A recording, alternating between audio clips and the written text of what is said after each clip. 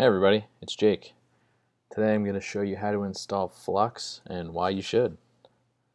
Let's open up a browser and we'll go to just getflux.com.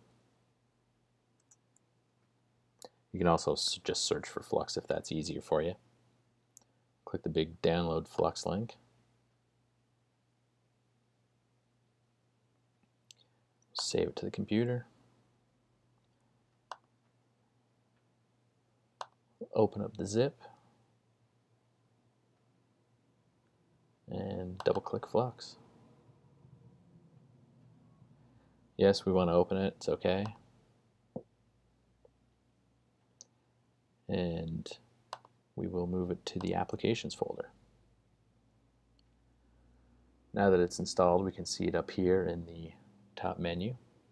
Go ahead and close this other window and minimize this one for now. And we'll open FLUX and check out the preferences. So here you can see that it's using the sun is up, it's using the recommended colors, it says it's daytime, and it shows not our exact location but the closest large city to us, which is how it knows what part of the world you're in. We're going to make sure we start FLUX at login. And change that back to that just in case.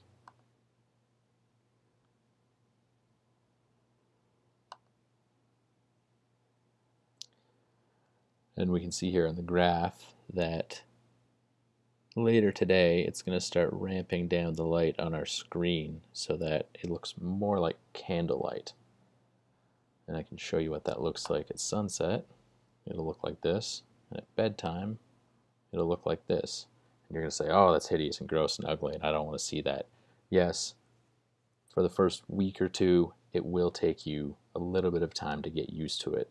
But the whole reason you're getting used to it is so that you're not destroying your circadian rhythm. And what that is your body's way of telling you when you should wake up in the morning and when you should go to bed based on light, which traditionally throughout history was the sun.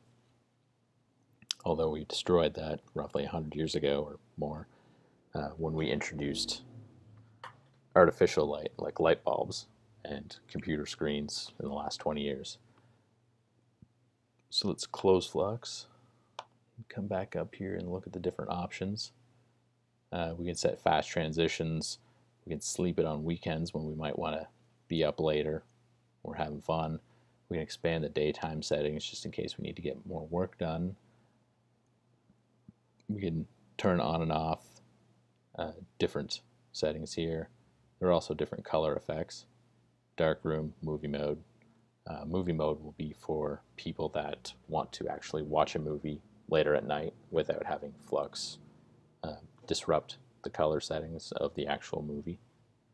And we can come in here and disable it in the 4 different manners that it shows, just so we can get stuff done if necessary and then have it turn back on by itself.